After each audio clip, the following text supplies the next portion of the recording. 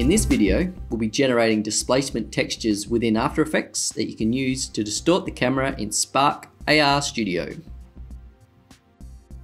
I've been through my house and I have taken 25 of the most boring photos you may ever see. But the things that I was looking for were contrast, texture, and line. Especially these sorts of things, these sorts of lines. And anything where I can get some really strong contrast. But yeah, this was just a very quick walk through just to see what I could get.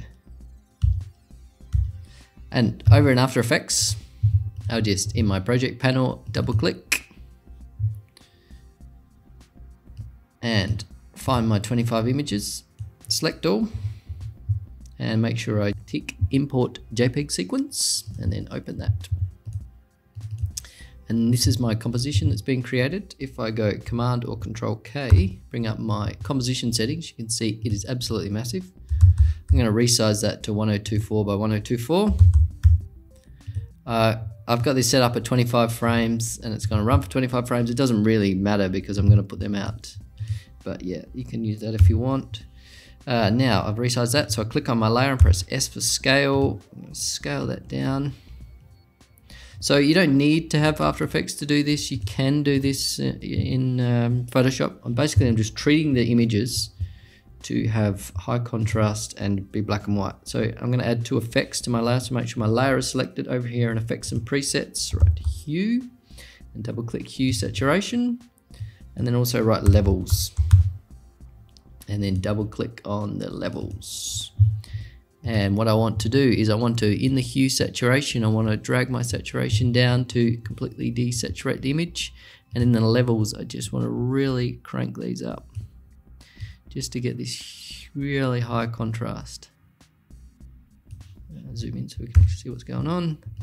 And I'll just flick through here because all these images are all over the place. So just looking for that general treatment that works with across them all. That looks pretty good. Okay, so I'm quite happy with that. Now I just need to make sure my comp is selected, and then I go to composition,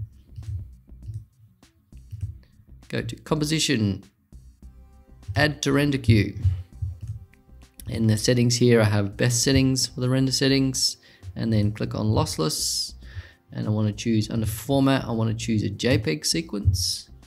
And just because you've got that 40 meg limit in Spark, I want to make sure that I'm not bringing in a ridiculous quality. So let's go with 7. And this is here, you could potentially resize them to 512 if you wanted, but I'm just going to leave them at 1024 for now. And okay that, I just choose, let's just call it distort. So each image is going to be called distort. I'm going to save it in a subfolder called distort. And save that, and then render them out. Over into Spark now, and I'll come down here to add asset, animation sequence. I'll just call that distort. And up here under texture, I'll choose new image texture. I'll just select all those JPEGs. Let them import in, they will take a little second.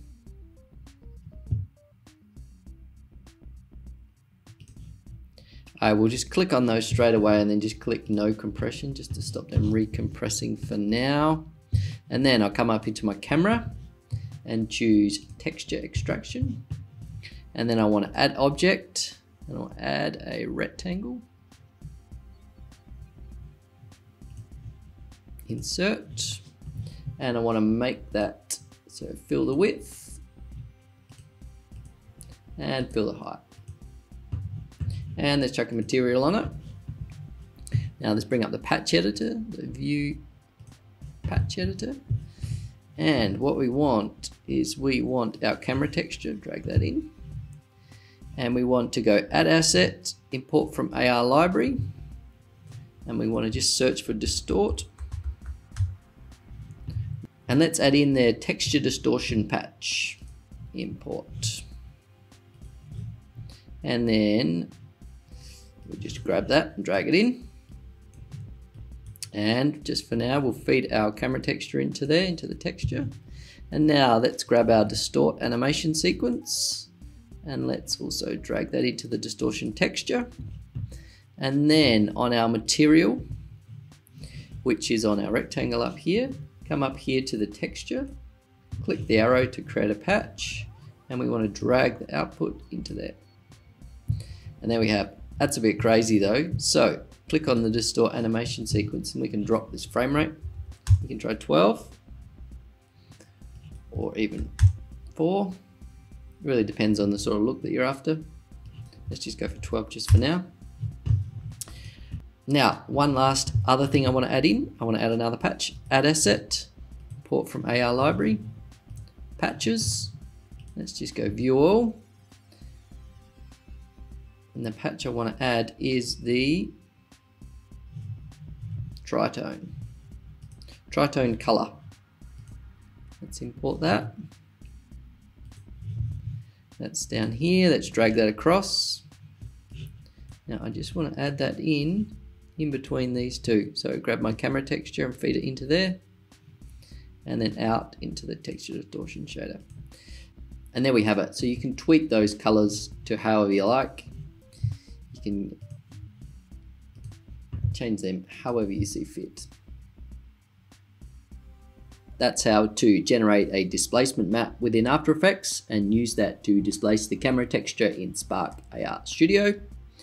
I will provide these project files if you want to have a look, or if you want to use the displacement textures that are created.